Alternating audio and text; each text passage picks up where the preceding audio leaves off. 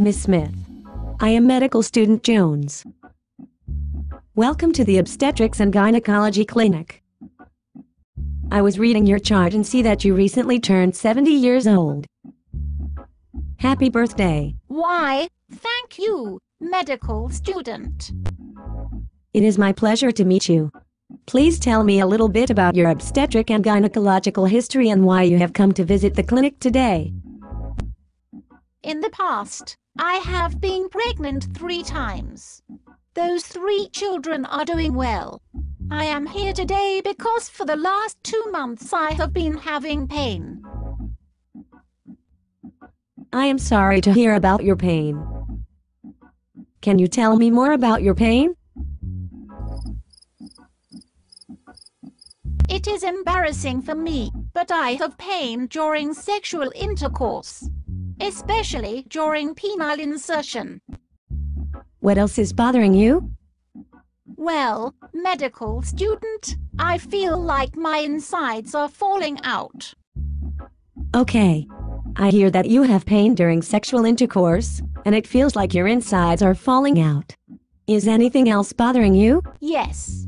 It is hard to use the restroom. What do you mean? What I mean, medical student, is that it is difficult to urinate and defecate. Okay. Miss Smith, have you tried anything to improve your symptoms?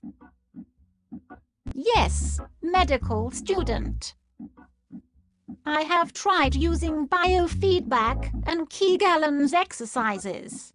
I have tried using tampons. I have also tried the use of lubrications during coitus. Miss Smith, have any of these things helped you alleviate your symptoms? Unfortunately not. Okay. I understand that you are having pain during intercourse, your insides feel like they are falling out, and it is difficult to urinate and defecate. You have tried to improve these problems by using lubrication during coitus, using tampons, using Kegel exercises, and using biofeedback. But these interventions did not remedy your symptoms. Is this correct, Miss Smith? That is correct, medical student. Think the next best step is to perform a vaginal exam.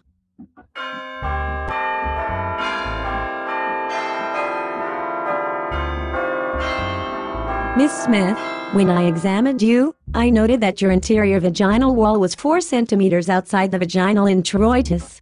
I also noted bulging of the posterior vaginal wall through the introitus. This is a condition we call vaginal prolapse, which means that your pelvic organs have fallen from their normal position. These findings are not unusual for a woman of your age who has previously given birth to children, and these findings explain your pain with penile insertion, difficulty urinating, and difficulty defecating.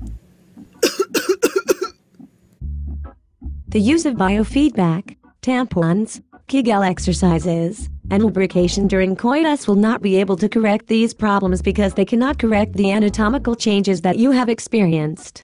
However, I think we can help you.